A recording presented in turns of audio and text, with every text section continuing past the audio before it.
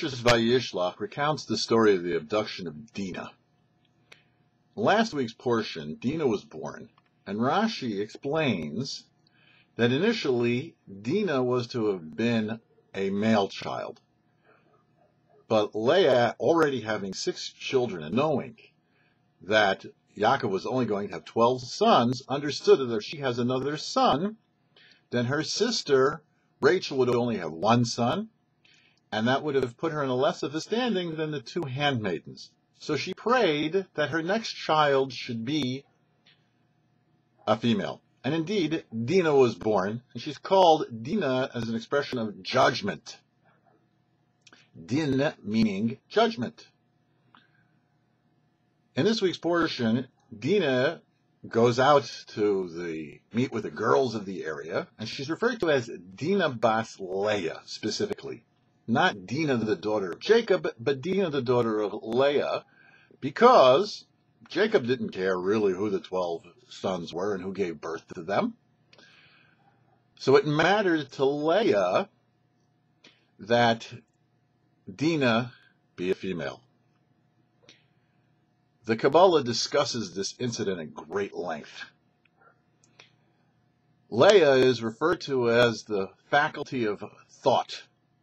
Rachel is speech. She's referred to as Hakatana, the smaller one, meaning the one which is more contained, is speech, whereas Hagadolah, the bigger one, which is less contained, is thought. Dinah is an expression of the final result of thought. When a person begins to think, what are they thinking? Well, what am I going to do? That's the idea of din. She was abducted by Shechem ben Hamor the Chivi. Chivi meaning the Hittite. The word Chivi is related to the word Chavia. Chavia it means a snake. And indeed, the relationship of Shechem and Dinah was similar to the relationship between Chava, Eve, and the first snake. That the Chivites, the snake-like nation, you might say, is analogous of the forces of evil that want to leech on and suck off all the holiness that holiness has to offer. And so, how is it that we're going to explain the relationship? Is our thoughts should be geared towards holiness. And it takes a lot of energy to think logically with progressions and in order to come up with a conclusion. It's not haphazard.